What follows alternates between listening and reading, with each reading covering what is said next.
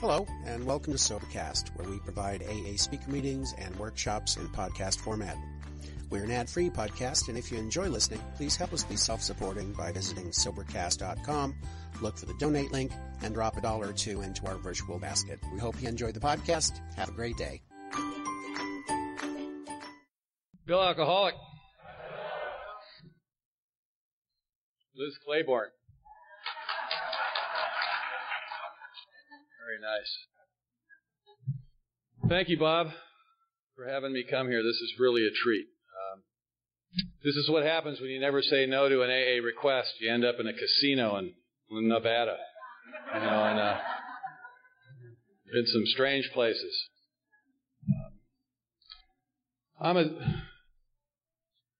Who's that bald guy? He won't look at me.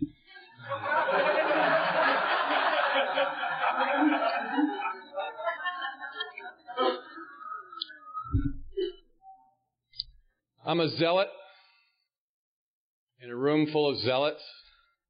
It's a safe place. We can compare zealotry. This is truly preaching to the choir. I imagine most of my opinions would match yours. I hope a few of them don't, so we have something to talk about. I can form an opinion. I don't need any really input to form it. I can just do it on the fly. It's a talent that I have, and if you speak enough in AA, you get really bored with your story, and you go through the experience of making stuff up for a while, and that doesn't feel really good because you're trying to transcend that. So what you do is you start expressing opinions because they evolve and change, and you can keep your own interest. It's a kind of a survival mechanism. I had an interesting experience driving here. I came here with my sponsor, Jay, and Mike L., and we had a nice drive up here. And part of my story, which I think meshes with this step 6 and 7 a bit, is I was raised in AA. A real strange thing happened when I was 6 years old. My dad got fired from a job, and rather than go to the bar, he came home. And he called Alcoholics Anonymous, and he went to a meeting in Inglewood, California, in an al-anon club, which is now the Southwest al-anon Club. It's moved, but it's still alive. And he went to this meeting, and he came back home, and he told my mother, those people have got something down there, and I'm going to go back and find out what it is. And the next night, she went with him in order to monitor the experience, And don't make al-anon jokes if you don't know what it is.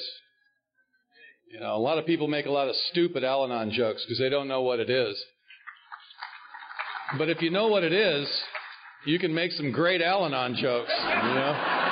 It's like you stop and think of the consciousness of an individual that would live with us on purpose. It's like, well, what are they thinking? Oh, this will be fun. So they walked in this club, and this woman saw my mother and went up to her and asked her why she was there. And she told this woman, well, I'm here to make sure he fills out the form and pays the dues and talks to the counselor. And this woman took my mother into the other room. And when my father passed away in 1999, he was 45 years sober. My mother died in 2002, and she was 48 years in Al-Anon. She helped found and form the Al-Anon intergroup or central office in Los Angeles, and worked with Jack to bring panels into prisons for the Al-Anons that are there for murdering us. And,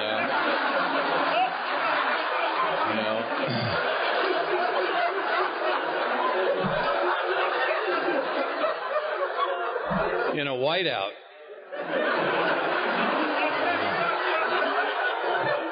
That's it. And so I got raised in a house of AA zealots. I got raised in a house that had a lot of weird aunts and uncles around. And probably some of you have been raised in one of these places. I don't recommend it. There's nothing worse than living in a house with two people with clear eyes that know exactly what's going on in your head. You know, it's like, it's not fair. And but I'd come home and there'd be guys laying on the porch waiting for their sponsor to come home. One day I came home, there was a woman hiding in the garage. That was the al-anon. You know, they have issues.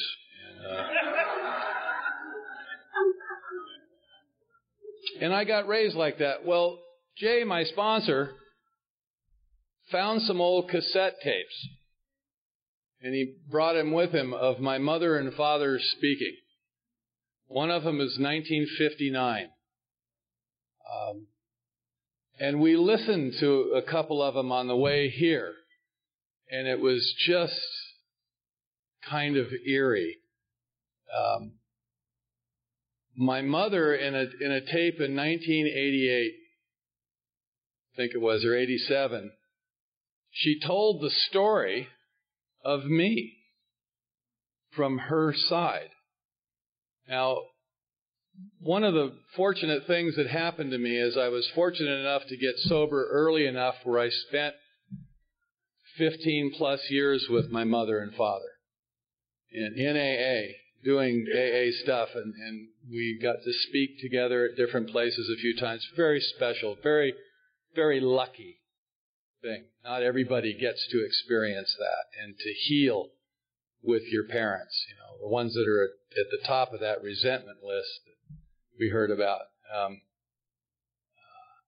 And my mother told the story, and she talked about how when I started drinking when I was 15, that she was laying in bed waiting for me to come home, 30 years in Al-Anon by this time. And she realized, damn it, I've done this before, and I'm not going to do it again. I mean, she talked about it from an Al-Anon perspective.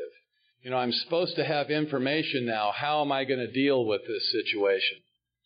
And she told the story of me coming back down from Oregon and bringing my wife and 2 kids, and I had a U-Haul truck, and I had gone up there to grow my own, and it was the 60s, you know.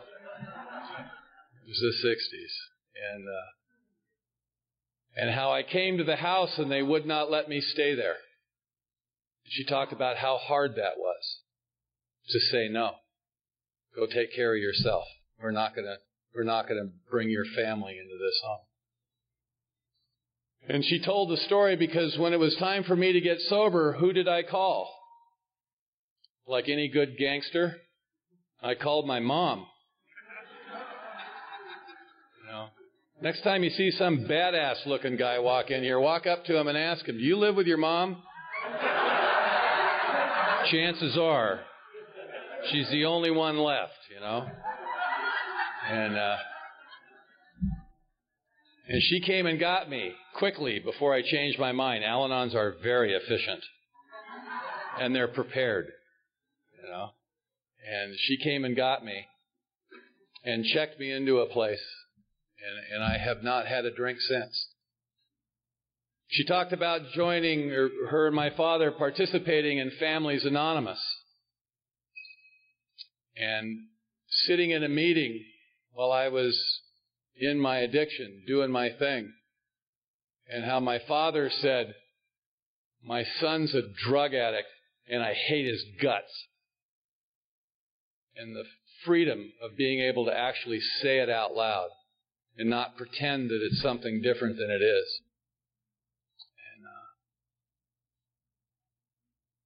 And then she talked about me being 3 years sober at that time. Very touching. Alcoholism runs in families, so does recovery. I'm a living example of that. That it happens. Not all the time, certainly not in our time frame, but it happens. I was a surfer and a biker and a tough guy. And I never went to the beach. My motorcycle rarely ran, and I was afraid to fight. But I looked really good. I had a chrome Nazi helmet for a hat and a primary chain for a belt and black greasy Levi's and big black boots with chains around them. I've got tattoos all over me. But I had a clip-on earring because I didn't want to hurt myself.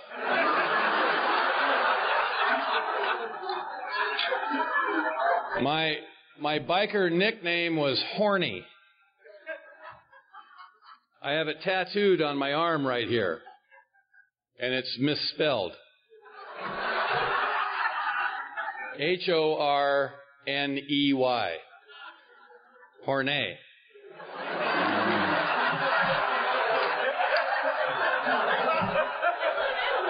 You got to picture this. Bert Grimm's tattoo parlor at the Pike in Long Beach. Me and a buddy and the tattoo artist, we all three determined that's how you spell that word.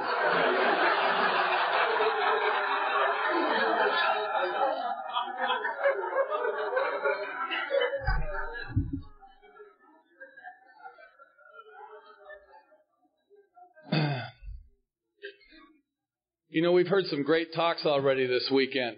You know, people that share their experience on the step. And in doing that, tell your story. Talk about how you really experienced that. I don't know why they gave me character defects. It's such a small subject. You know, it's not a lot to talk. You know, you're 25 years sober. That's pretty over and done with, you know, and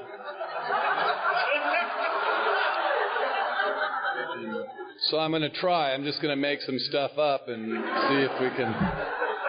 You know, some people were deeply scarred. I was just it was only a flesh wound. And,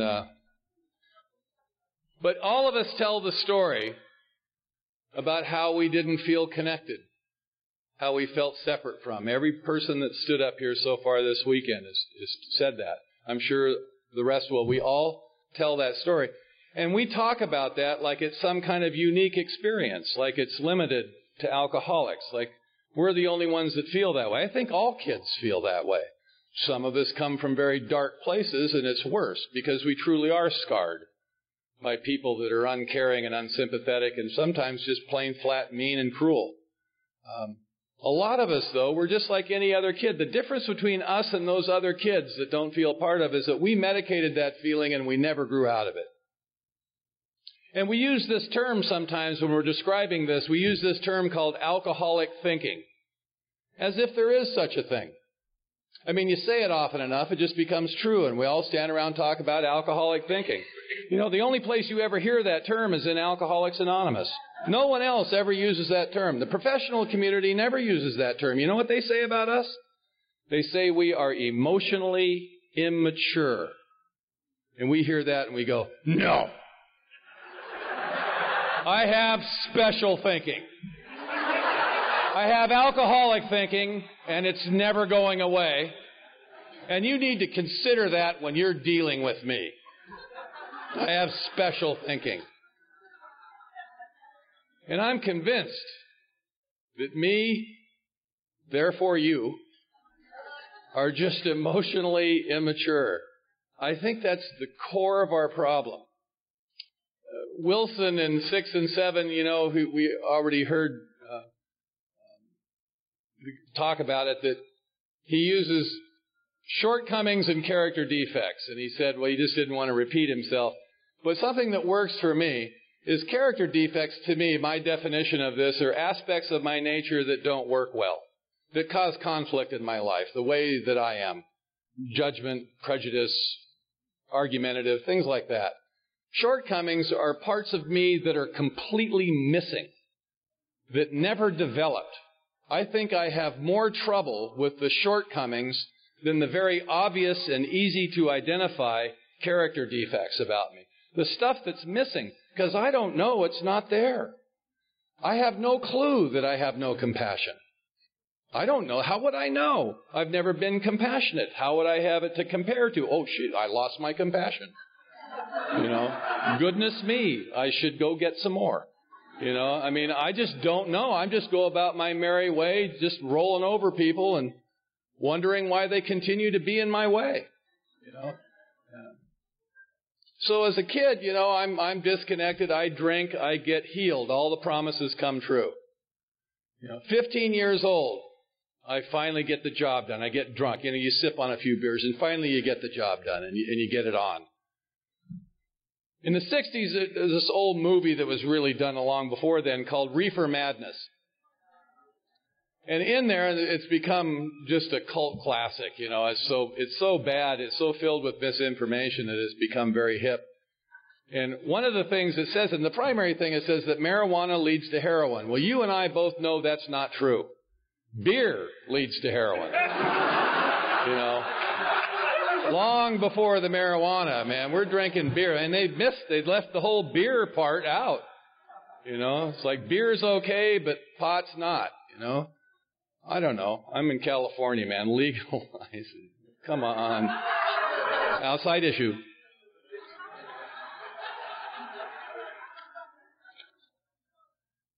"15 years old. By the time I'm 17, I'm a bad drunk in high school. I got the big jacket, the slouch and the sneer and the foul mouth and the bad attitude. I had a bit of a problem with authority, And I was big and I was loud and I was armed. It was not a good combination. And I wasn't shy. I wasn't quiet and retiring. I was a very bad criminal. You can always tell when there's an alcoholic involved in criminal activity because it was an attempted whatever it was, It's like he tried to rob the bank, but he forgot the car, He tried to rape the girl, but she kicked his ass,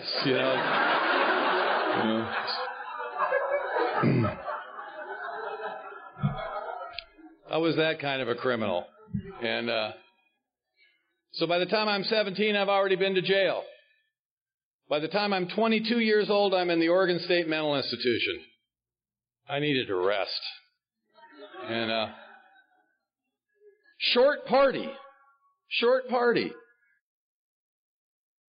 about feeling separate from, and then we drink and we feel connected, and I think the whole idea was to have a couple of pops, get out of the house, go to the party, and have some fun. That was the whole idea. We can become social. We can communicate with people now.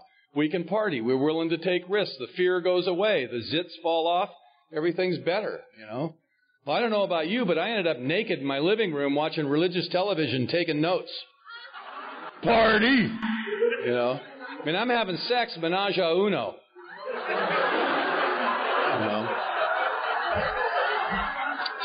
Next time you see some guy walk in here and he says, well, I'm just a party kind of guy, ask him, how many other people were at the party? We have a unique ability to end up completely alone. Physically, completely alone. And we'll fight for our right to party. You don't need any other proof that alcoholism is physiological other than that last 3 to 5 years that you and I were out there. There's no party. What party? Nobody's knocking on my door going, can Bill come out and play? None of that's happening. At 22, I'm in a mental institution. I got married. I had 2 kids. I'm running with an outlaw motorcycle gang. I'm sticking needles in my arm every day and drinking like a fish. And I'm in a mental institution. Anybody else here been in a mental institution? Oh, come on. Well, there's a bunch of you out there going, well, it really wasn't an institution. They were just observing me. I think I remember some of you.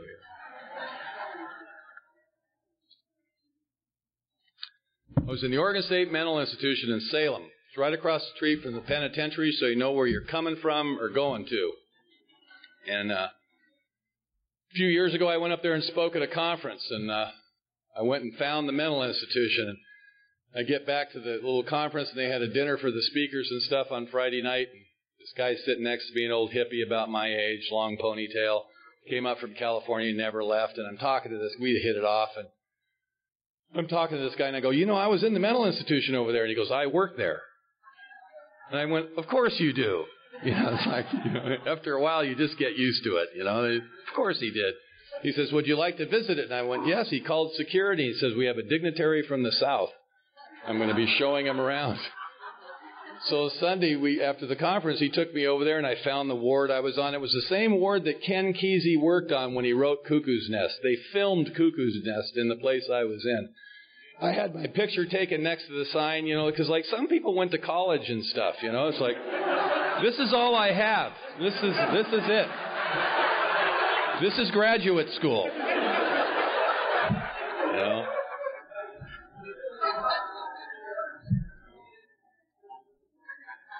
Katie talked about having no interest in education. I had an interest. I just didn't want to study anything, I just wanted to, get it, anyway.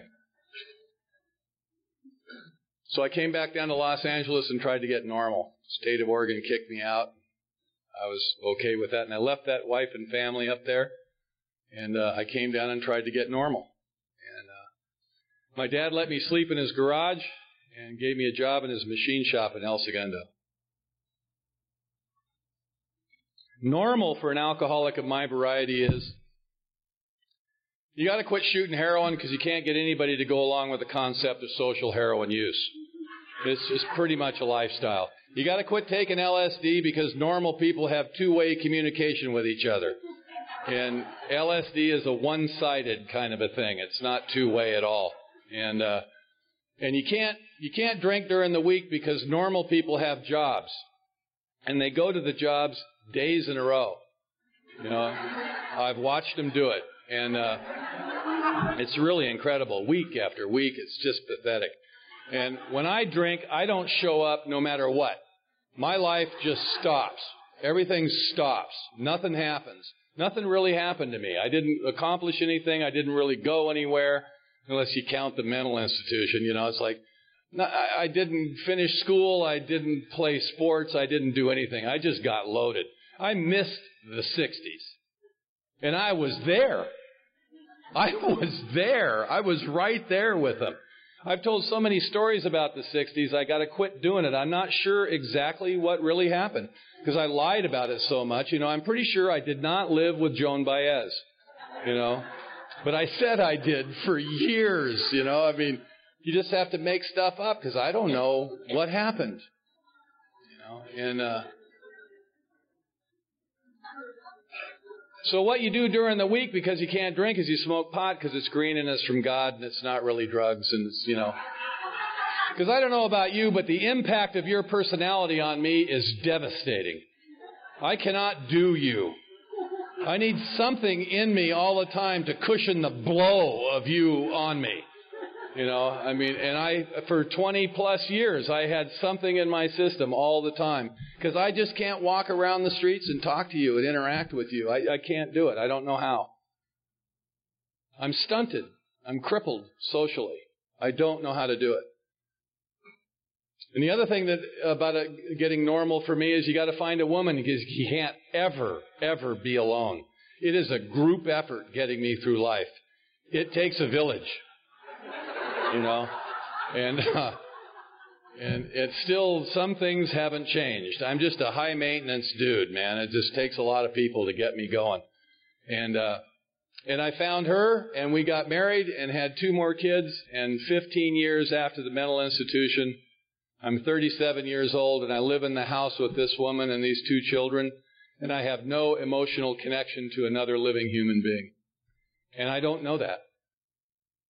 I don't know. I can't stand outside myself and have a separate experience and gauge the one that I'm having to find out where I'm at, to put me on a scale somewhere of how emotionally connected. I've never been connected. How would I know I'm disconnected?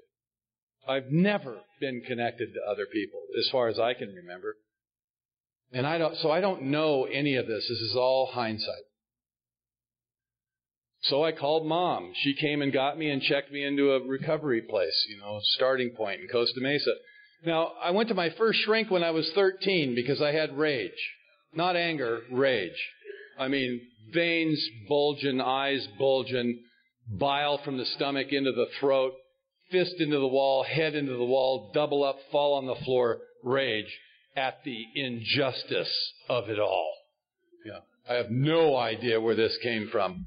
And I spent a year and a half with this therapist trying to work through it. And he helped me, and he introduced me to my favorite subject, Me. That lifelong pursuit of self.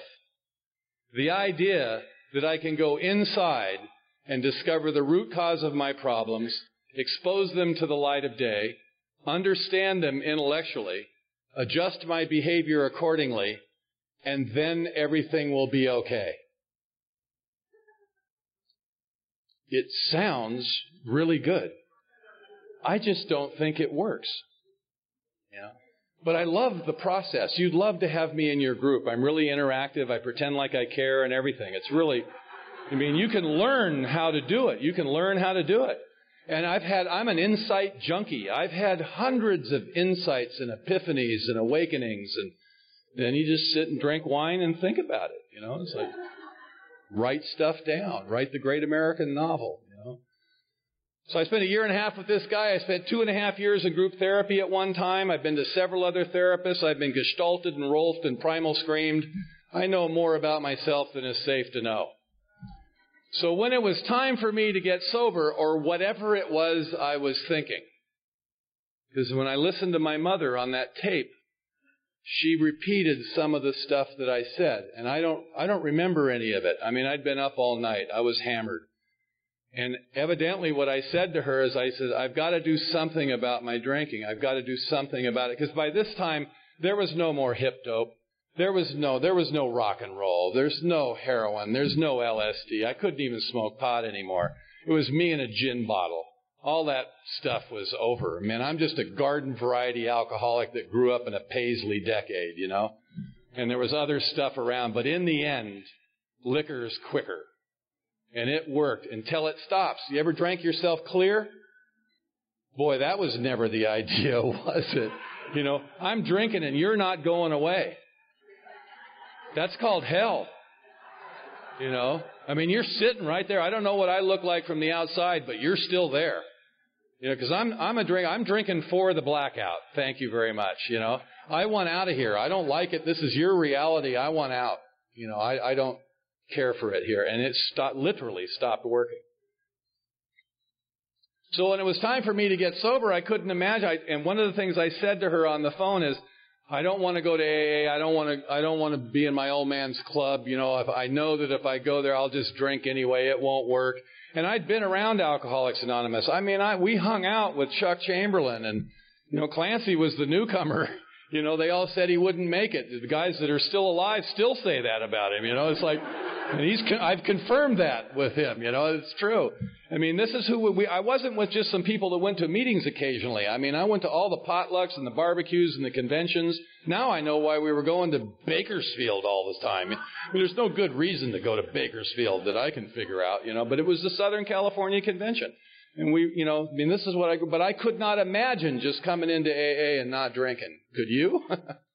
Really, it's too bizarre. I need to be checked in, I need medication. I need therapy. I need a rest. That's my MO. Well, while I was in this place for 35 days, they had me wear a sign around my neck. I had to make the sign. We made it in crafts. There's a little rectangular piece of cardboard with a string that went through it, and it said, I am not a counselor.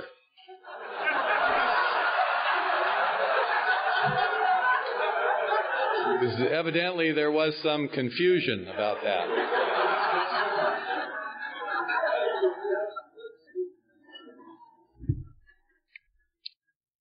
Then they let me out. They just let us out, like we're okay now.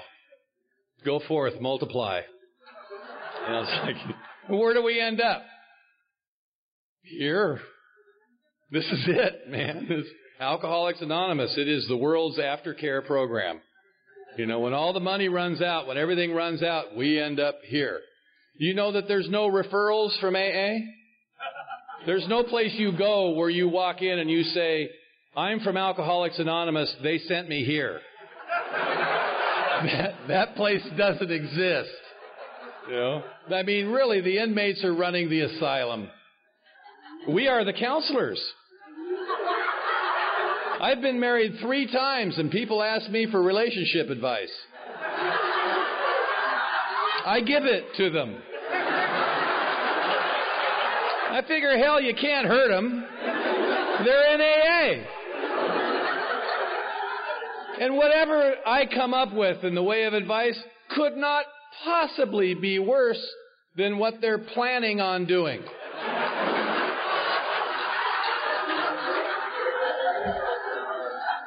And we say we don't express opinions or give advice. If we didn't do that, we wouldn't have a damn thing to say to each other, you know? I mean, really, come on. I need some good advice. I'm a newcomer in AA. Give me advice. Please don't quote page numbers to me. I'm not impressed. And I won't read it anyway. And I don't get it, even if I did. You know, I need somebody to talk to me like another man. Tell me what I'm supposed to do. Please, tell me. Tell me what I'm supposed to do. I need help. I need advice. I mean, I have no social skills. I am just a giant character defect in the character defect center of the known universe, Alcoholics Anonymous. I mean, the absolute worst thing we do is relationships. You know, I mean, we do a lot of stuff poorly, but relationships is right up there in the top one, you know. It isn't what we're doing here in this fellow. Aren't we practicing on each other, figuring out how to be friends, lovers, and, you know, sponsors and sponsees and stuff? We're practicing. We don't know. I don't know. I mean, every once in a while, and you're in your home group. My home group's the Hermosa Beach Men's Stag. It's where the men are men and the sheep are nervous. You know? It is the epicenter of sobriety. We're sober correctly there. You know? And it's one of those. You know? And right-wing death squad AA. You know? It's like, you start sharing about your girlfriend, we'll just start clapping. You know? We don't want to hear about it. We want solution. That kind of stuff, you know? And, you know, every once in a while, you got to stop. When you get pissed at somebody in your home group because they're behaving incorrectly, you got to kind of take a step back, remember the story and where they came from, and you will come to the conclusion, it's amazing he can string sentences together. For me to expect him to be rational and kind is like, it's irresponsible to expect that, you know? He's only 30 years sober. He just started. You know?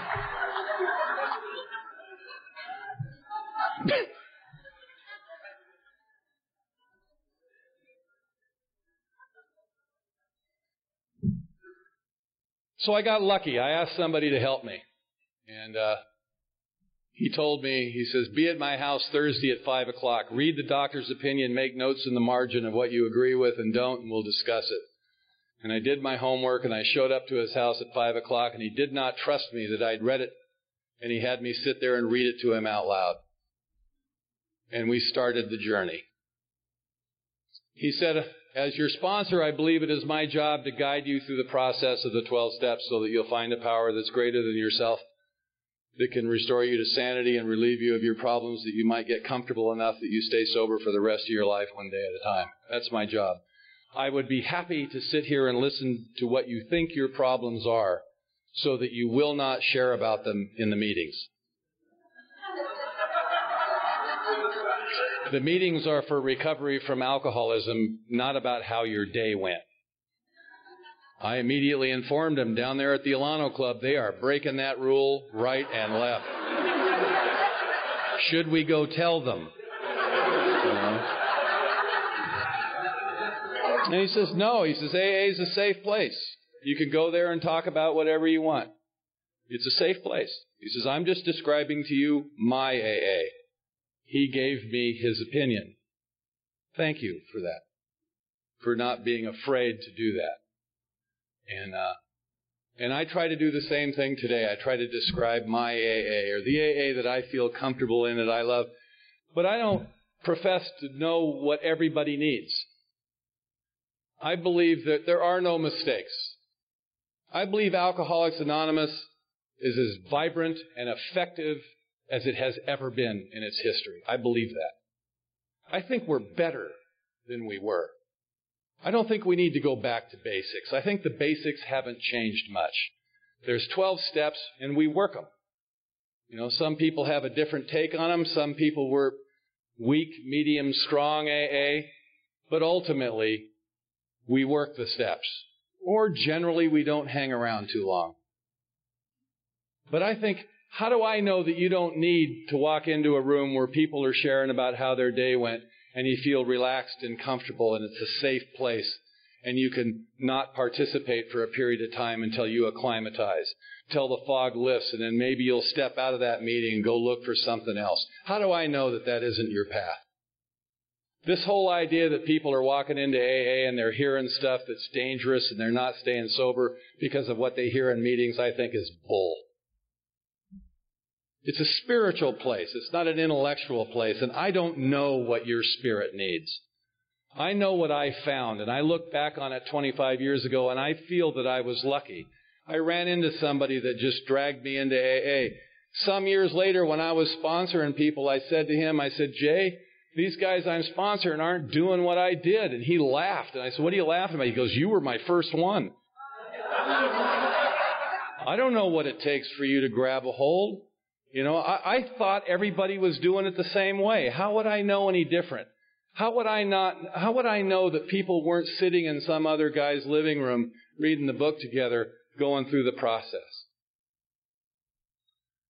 Sometime sober, I was a few months sober, and my wife comes to me and says, I'd like you to stay home on Tuesday night, if you would, and watch the children so that I can go to an al-anon meeting. And it pissed me off. I told her, I said, I don't babysit. I can't believe you'd even asked me to do that. And I just stormed out of the house. Very spiritual. And I made the mistake of telling my sponsor. You know, because I don't know that you don't think that I'm okay. You know, like some guy asked me one time, he says, Bill, did you ever consider the fact that you could be completely wrong? And I thought about it and went, no. No, as a matter of fact, no, you know. And he rarely yelled at me. He wasn't, you know, these hard-ass sponsor thing. It wasn't like that. But in this case, he yelled at me. He goes, it's not babysitting. They're your children. This was news to me. Semantics, you know. He says, now you go back there and you tell her with a smile on your face that you'd be happy to watch your children while she goes to Al-Anon to try to find recovery in the family groups. So I went home and I went, I'd be happy to, you know. So my little boy was less than a year old, and he just passed out right away. I didn't know what I was expecting, but I'm afraid of children. I don't know how to be a father, and they're more self-centered than me. It's competition. You know, I don't want to be alone with them. I don't know how to talk to them or communicate. I don't want to play games with them and stuff, you know. It's not about them. It's about me. And this is all hindsight. I don't know that I'm afraid, you know. I mean, so we heard a great talk on fear just last speaker. And I don't know that I have. I don't know that that's what it is. I'm just irritated and restless and anxiety-filled and angry, and I express it all in anger. It's all covered up in anger and all that. And so my little girl, she's like 3, you know, and we're watching TV together, and the next week goes by, she doesn't want to watch TV. She wants to play games and stuff, and then she wants to go outside and play catch, you know, and I'm starting to develop a relationship with my children. By this time, after a month or two, I'm not afraid of her anymore. I'm starting to look forward to spending time with her. She's kind of cool. She's cute, and she likes me, you know. So my wife comes home one night, and she goes, hey, I'm not going to my Al-Anon meeting tonight. And I said, well, you better go somewhere. This is my night with the kids.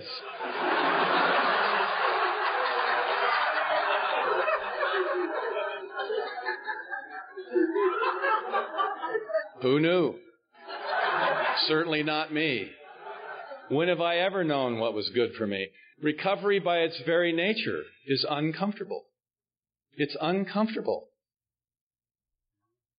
I don't know about pain so much. There is pain in life, but certainly recovery is uncomfortable. Me confronting myself is never comfortable, ever. And in 25 years of sobriety, I've just gotten used to being uncomfortable. I'm not afraid of it anymore, but it hasn't gone away. I still get uncomfortable in situations where I'm not in charge, I'm not in control. There's a strange thing that happens to us between, I think, 8 and 12 years sober.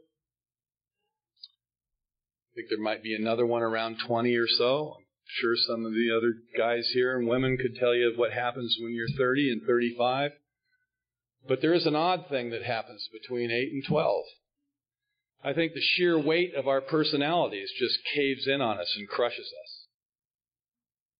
We don't know. I mean, I have no personality of my own, so I'll take on years until I get one of my own. Because I don't know who the hell I am. I don't sit around and even think about it. I just figure I'm me. This is how it is. And at about 8 or 9 years sober, I got really, really uncomfortable. And at the time, I was president of AA. I was on the fast track of making a name for myself in an anonymous organization. I'm not sure exactly what that is, but it's very weird.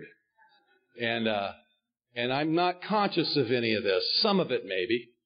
You know, I want to be better than you. I was real clear on the fact that I didn't want to be just someone else sitting in the meeting. I mean, that's just pathetic.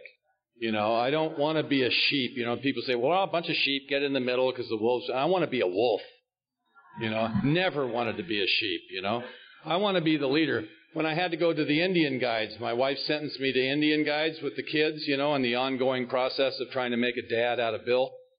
And I went to my sponsor, and I go, man, I don't want to wear the dumbass feather and the stupid vest and all this stuff, you know. And he goes, join the Indian guides. Be an Indian. Don't be a chief, you know. So I got into it, and it's all about the patches, man. I'm going after all the patches, and, you know, and I become the chief, and, you know, it's like I couldn't help myself. I just didn't want to be an Indian, you know. I mean, geez. And so I'm 8, 9 years sober, and I go to him, and when you're president of AA and you're sponsor in most of Southern California, you don't really have to talk to your sponsor at all. I mean, there's no time. And so I hadn't had a real conversation with him in a long time. And I wrote some stuff down because it was that bad. I actually wrote some stuff down. And I went to him and I read him my stuff, and I said, man, I need help. I mean, there's something really wrong. I need help. And he looked at me and he said, go find God. And I said, please, don't give me these mindless platitudes. Treat me like some wimpy newcomer. I need real practical help, not just mindless crap like that. And we were sitting down, and he stood up and leaned over me and yelled in my face. He goes, there is nothing else. You talk a good game. Go do it. And I almost hit him. I mean, it really, really upset me to be spoken to that way. Me, of all people, you know. And here's the picture. Here's the picture. I'm speaking at meetings. I'm sponsoring lots of guys. I'm going to lots of meetings. I'm starting to do some workshops and some things like this. You know, I'm really active. I was chairman of the intergroup. I was involved in general service. I was doing all of it, you know, because that's what I do. That's who I am. That's what I do. I'm manic. I just go after it. I used to think it was because I'm such a good guy. Now I know it's just what I do. It's just who I am. I can't do it any other way. It's no special attribute.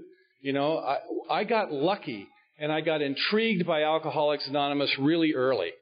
I got intrigued by it. After just a very few weeks, I started coming back just for the stories alone. I don't understand how people can say they're bored in AA. It's better than any reality television show I've ever seen. How could you possibly be bored? And of all places, Alcoholics Anonymous. Pissed off? Sure. Resentful? Yeah, you know. But bored? That's not possible. I mean, you've got to work at that to be bored, you know. I mean, you've got to really ignore the weird stuff that's happening around you in order to be bored, you know. So I got involved, and there I was, fully involved. And I'm giving you lots of good advice. Have you ever had the experience of sitting with a person in a room somewhere and you give them a 20-minute lecture on how they should live their life? Then they leave the room and you think to yourself, man, that is good stuff. I should try some of that. You know? You know?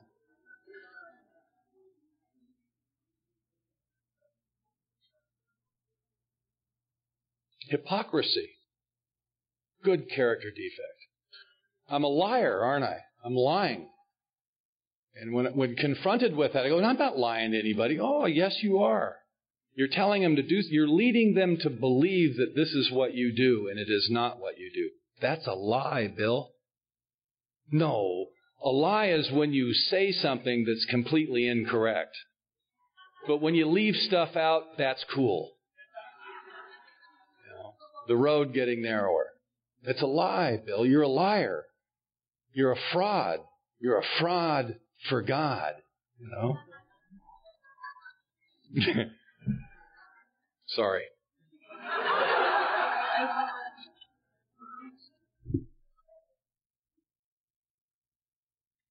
I left my wife and kids for a woman in AA.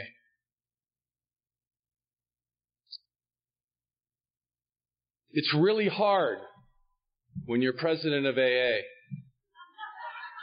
and it all falls apart and you got the eggs sliding down the side of your face.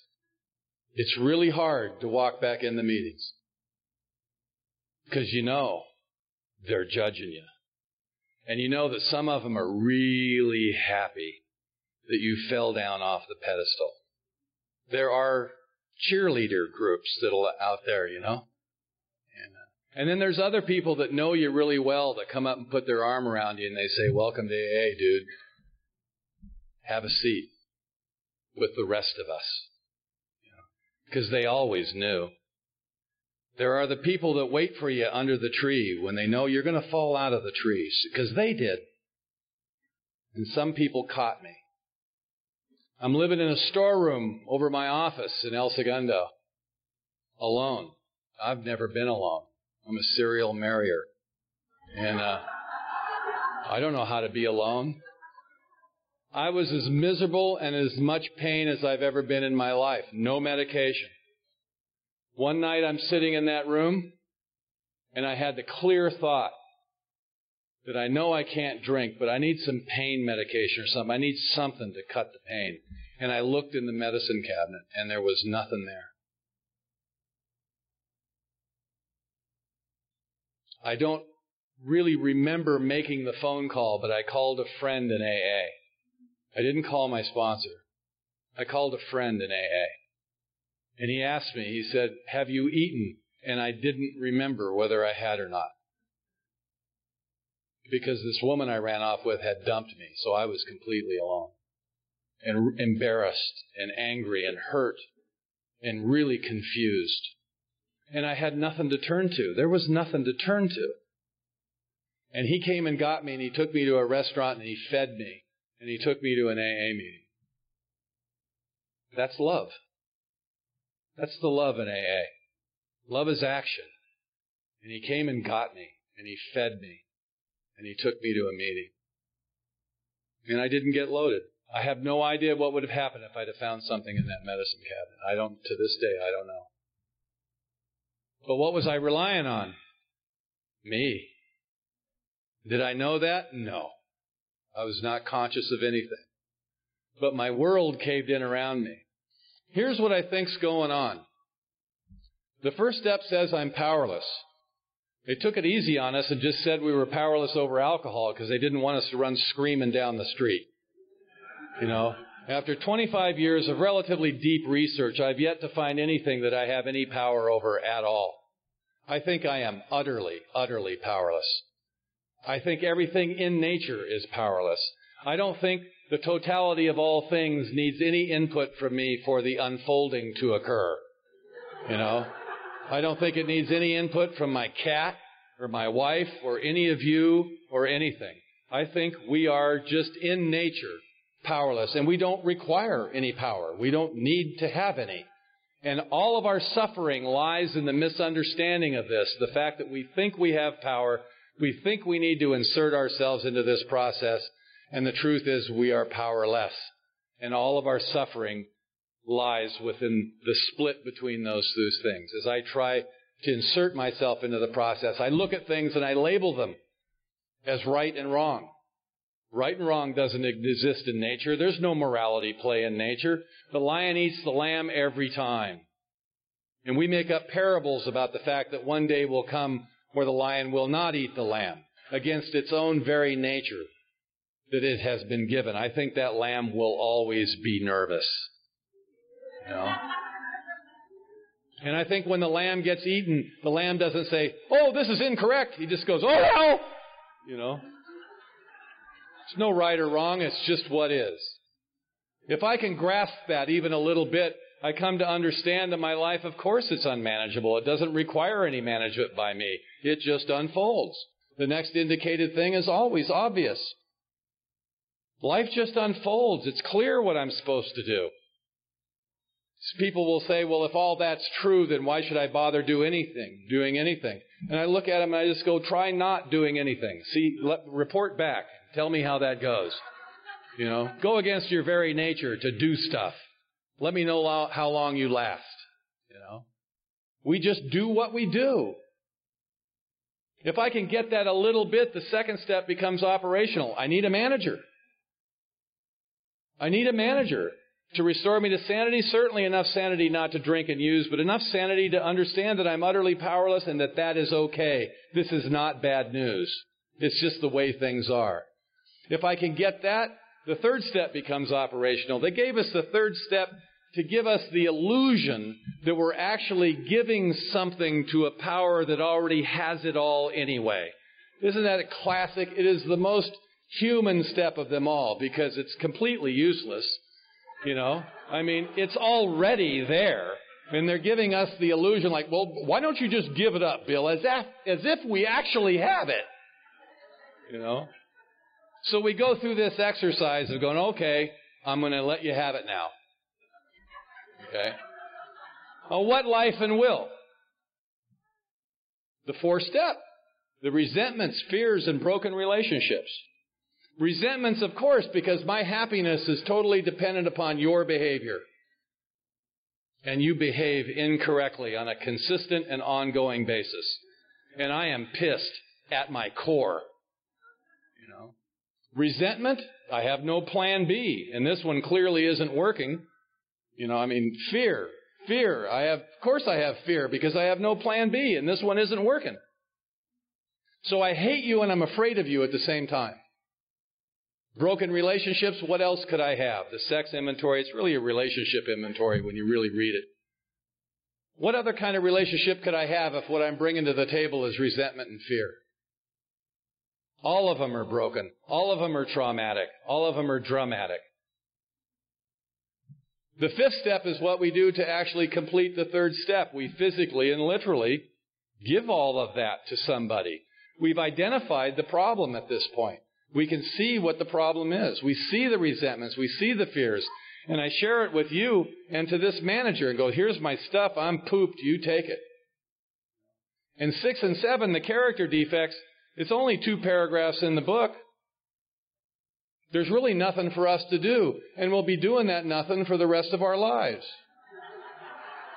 And you can see what the character defects are. They're in the 4th column of the resentment inventory. It's not my part. It's my faults and mistakes. I mean, even if I was molested as a child, there's no part in that. It's something that happened, something horrible that happened to me. But if I'm 40 years old and I'm still carrying around that resentment, at the very least, I'm unforgiving. And those people that I'm aiming this resentment towards don't feel it. Have you ever hated somebody really intensely? And then on a certain day, you forget to hate them? So the following day, you've got to hate them extra to make up for the day you skipped? Somehow we think they feel it. They don't feel it. We carry this around. It has nothing to do with what happened. It's about what we're doing about what happened and our memory of it, our story about it. Who knows what really happened? And I've come to understand as being a child of therapy, of growing up in a therapeutic world, that all I really need to know about my childhood is it's over.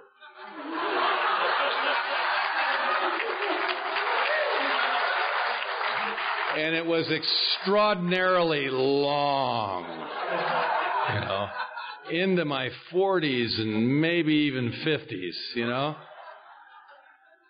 Really a long one, you know. And what I can do with all that information, I have no idea. None. I really don't know what to do with any of it, really, to be honest with you. Then the manager gives us our first assignment. He says, go make amends. I'm going to help you get rid of the resentments. The process for ridding yourself of resentments is the amends process. Larry will share about that. So at the end of the 9th step, am I okay now? Let me ask you a question. Has anybody ever said to you, he's not emotionally available for me? You ever heard that? You know what they mean by that? What they mean by that is I've got something that they want and I'm withholding it. The truth is worse. I don't have it. And I don't know that I don't have it. You've convinced me that I've got it. And I'm helping you look for it. And this dance will go on forever. And I think what you're looking for from me, you can't connect to me. And I really, honestly, I don't know what you're talking about. I try to make up, I try to go along with it, Like you said, you're not there for me. You're not in the same room as, you don't hear me when I talk to you. And I look at you and I go, what the hell do you want from me? And you think I'm making it up. And I'm telling you, the depth of my shallowness knows no bounds. This is the part of me that's completely missing. It's not there. I can't manufacture something that isn't there. And it's definitely not an intellectual process. It's experiential. And now that I'm sober in AA, if you would like me to be emotionally available, if you would like me to be intimate with you, and what I mean by intimacy is when I can feel what you feel, because I think that's what you want. You want me to notice you when you come in the room, that you're actually a presence in the house that we live in, to be able to sense that maybe you're in turmoil about something without you having to tell me. That when you sit down and want to talk to me, that I actually look at you rather than the television, so that you don't have to get pissed and turn the TV off because you really need to talk to me. And you are just an imposition in my life. And that's what you feel coming from me. And when you get mad, I'm surprised every time. Every time.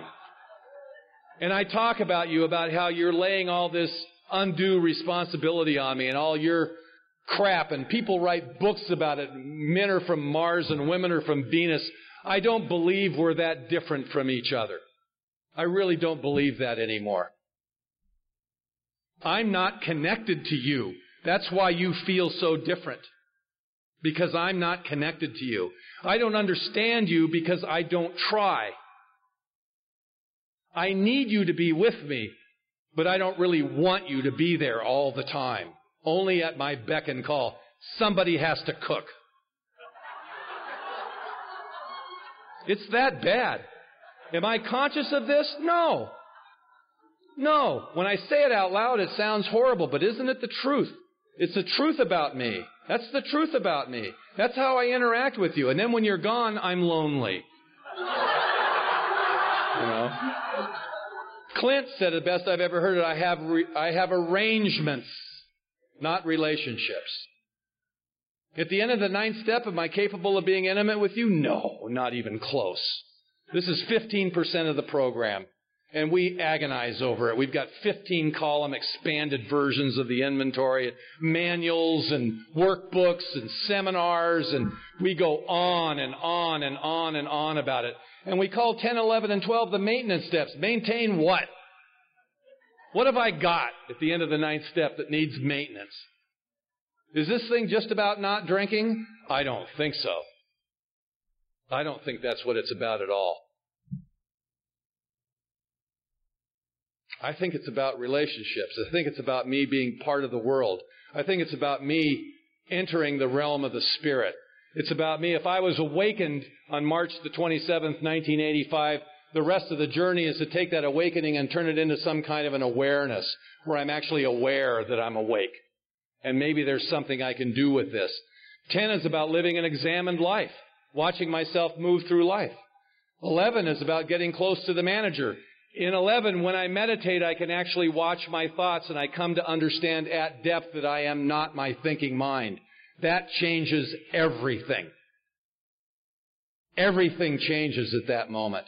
I am not my thinking mind, and I believe that is who I am. I believe what it tells me. And when I can watch it, when I can gently bring it back to the breath, and I can interrupt this process of it thinking, I understand now, I don't have to do battle with it, I don't have to change it, it's not an adversarial relationship, I can simply ignore the damn thing. And I don't think it's out to get me, I don't think it's trying to hurt me, I think it's trying to help, it's just stupid. You know? All it's capable of doing is taking the past and projecting it into the future. That's it. That's all it does. They were looking for you before, they're looking for you now, you know, that kind of thing. You know, that's all it knows is what has happened in the past, and that's what's going to happen again in the future. If I spend all my time in my past trying to flesh out the root cause of my problems, I'm going to completely miss who I'm unfolding into today that has no connection to my past at all. This is a brand new life. It's not about the recreation of something that once was. It was never there. I'm evolving into something I've never been.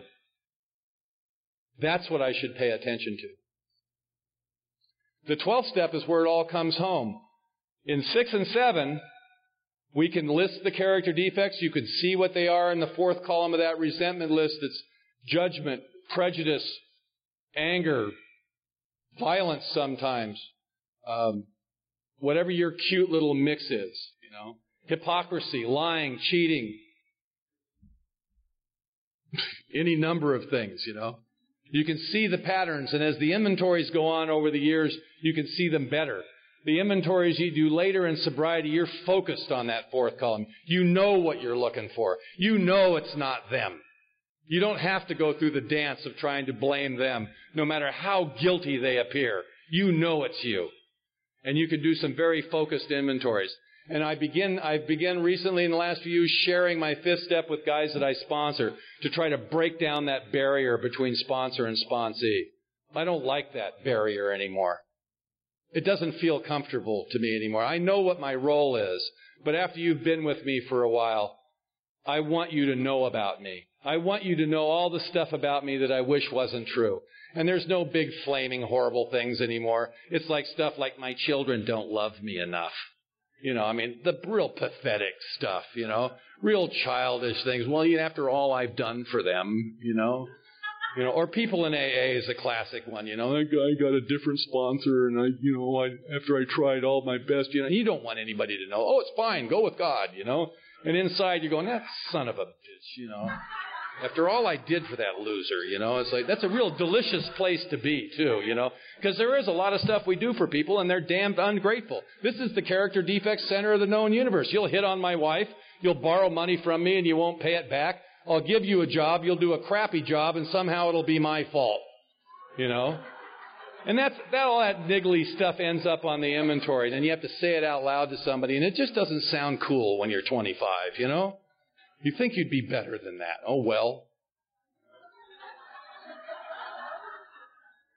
If I really want to confront my character defects, I'll sponsor people. I'll run into every one.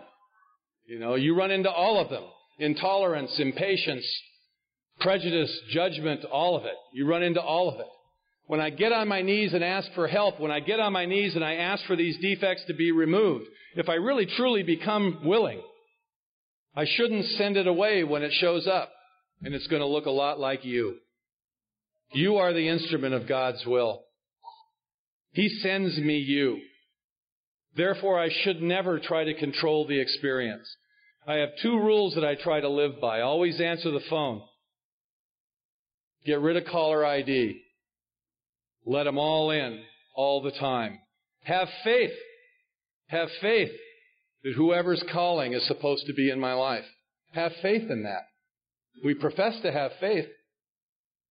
Alan Watts, the best definition of faith I've ever heard.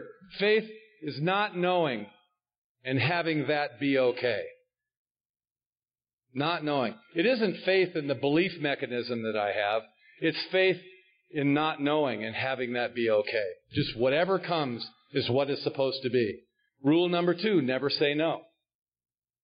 I had a guy walk up to me and ask me to sponsor him. He says, I think I should tell you that I'm gay. And I said, wouldn't you rather have a gay sponsor? And he says, no. He says, I don't have any problem being gay, but drinking is an issue.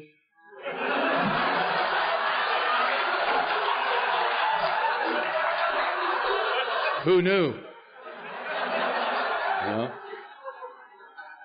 I used to stand up at these podiums and say that if you were on medication, you weren't sober. I had no experience with that, but once again, I require no experience whatsoever to form an opinion. I heard some of you say that, and it seemed like a really good right-wing badass opinion to have, and it pissed off a lot of people, and I go, yeah, that's for me. And I started pounding on the podium and saying stuff like that. Then this guy walked up and asked me to sponsor him, and he says, I think I should tell you I'm bipolar and I'm on medication. Oh, geez. One of these losers, But I can't say no, ever. I can't. It's a rule. You can't say no. You let them all in, no matter what. No matter what. And you can find a lot of support for people that will help you weed out people that are incorrectly alcoholic that you don't have to work with. And, I'm arrogant, but I draw the line. So I start working the steps with this guy, and I had the experience of peeling him off the ceiling and lifting him up off the floor, One time he came across, a 40-year-old grown man, he came across my living room, curled up in my lap and put his head in my neck and cried like a baby, and I just sat there and rocked him. Karen walked through the living room and she goes, whoa. That'll get your attention, It's like, people have problems I don't have, clearly. Now when I see that guy coming, I go, have you taken your medication? Have you had your lithium levels checked lately, What have they got you on now? I had one guy tell me that he was on Respiridol. Usually there's an ooh in the audience. So I went to my other guy that's taking all forms of medication known to man. He's my walking PDR. And I asked him, I said, what's Respiridol? And he went, whoa. He said, I give that to psychotics, to stop the voices. I went, really? So I went to the other guy and I go, do you hear voices? And he says, not anymore.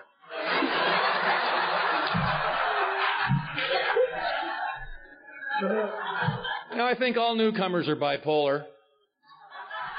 And the whole medical profession is trying to medicate us, and I don't agree with that. I don't believe that's right. But I know that there's people that have problems that I don't have. And the only way I'm going to find out about that and learn anything about it is to let them into my life. And I know I can't help everybody, but how do I know that you're not coming to me to hang on to me for a while until you find the right person to be with? I don't know what's going on here. I'm powerless and I'm not running the show. I'm not God.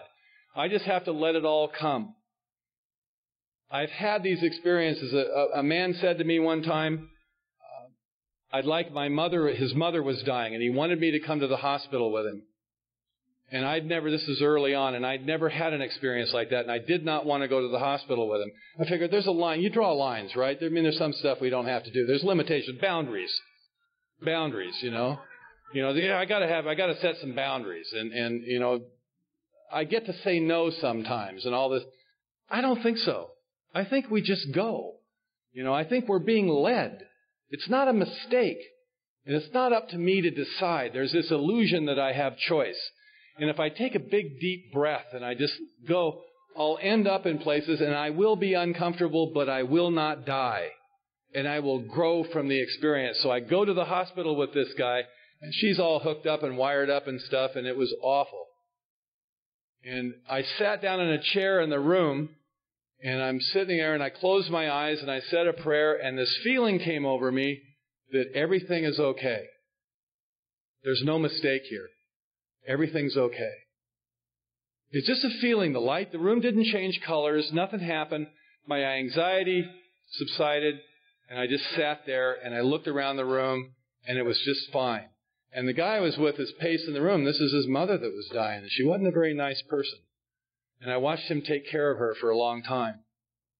And I sat him down next to me, And I held his hand, and I looked him right in the eyes, a big guy like me, kind of bigger hands, a carpenter guy. And I'm holding his hand, and I looked at him, I said, Al, everything's okay. There's nothing wrong here. It's just fine.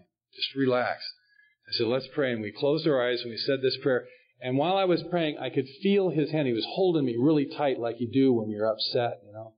And I could feel his hand relax in mine. That's intimacy.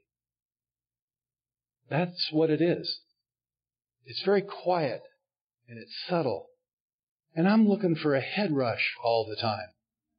You know? And I miss this stuff all the time. I miss it. And if I hadn't gone there, I even asked him later, did you have the same experience? He goes, no, man, I don't know what you're talking about, you know. You know, I mean, it wasn't as good for him as it was for me, you know. That happens to me constantly, you know. I am isolated. I'm alone and I'm separate from, you know. But I had the experience. I felt the feeling. I felt that. And I've never forgotten that. My father got cancer. And for 14 years, we gave each other birthday cakes in the Hermosa Beach Men's Stag. His birthday is March the 28th. Mine was March the 27th. He got sober at 37, so did I. And I found my daddy in AA. And was there character defects around it? Oh, you bet. We really didn't like each other very much. We were never able to share anything in our lives, but we could share Alcoholics Anonymous together. And I got to see a side of my father that I never knew existed. I got to see him around a bunch of other guys, telling jokes and scratching and burping and farting just like the rest of us, you know. And I got to see that, my father, as a man, not as my father, but as a man that brings his own baggage to the world, you know, and how he was raised. And we had those conversations. And on his 70th birthday, I made amends to him. 10 years later, he made amends to me. 10 years later, when the relationship got safe, when I wasn't looking for it anymore, when I didn't need it because we were okay, that's when it came. My mother and I nursed him in a hospital bed in the living room of his house. We changed his diapers, we took care of him, and we cleaned him up, and we loved him into the next room. And we had a wonderful memorial. I mean, if you've not experienced an AA memorial, don't miss it. It's the best party in town. They talk about the real guy, you know, not this pretend cardboard cutout guy, but the real guy. That we love each other exactly as we are, just like we are. My mother moved in with us, and then she got cancer. And she was in the hospital bed in the living room of my house. And for 3 months, I stayed home, and I just took care of her. And one day, I'm standing by the side of her bed, and it was time to change the diapers, and nobody else was there. And she looked at me, and she was crying, and she goes, you know, I never raised you to do this. She thought she had lost her dignity. And I stood there by the bed, and I thought about it for a minute, and I said to her, oh, yes, you did. I remember that house that I grew up in. And I know now what you were doing with those people that were there at that house. You were saving their lives. I live in a home like that today. My wife's 20 years sober. She sponsors a lot of girls. I sponsor a lot of guys. We try to keep them separated, you know. Sometimes she tries to set them up, which is really, given the gene pool, is not good. And there's people on the porch. There's phones ringing all the time. And I looked at her and I said, you raised me to do exactly this. Roll over. And I changed her diaper, and we entered a level of intimacy we didn't know was available. And it isn't about the physical thing. It's just what you do to show your love for someone. You know, the second and third time, it's just work, you know. And my mother passed away in my house. And it has come full circle now. It has come full circle. The healing in Alcoholics Anonymous is really difficult to describe. It's something you have to experience. Once again, I know I'm preaching to the choir here. The character defects of who we are, I think the process is us growing up, is what it is. And we've been given the ability to watch ourselves move through life. There's a difference between self-obsession and self-awareness. And I think what happens to us as we go through these phases of sobriety is we get self-awareness. I can actually see how I stand in the way of my own happiness. I'm capable of making amends today fairly quickly. I fall victim to myself. I'm a human being, but it doesn't last for very long. It's hard to get away with it once you can see it. And the seeing of it is the beginning of the end of whatever it is that's blocking us. People will tell you that you got to give it away to keep it. No. You got to give it away to even get it. If you're not giving it away, you don't have it. Thank you very much.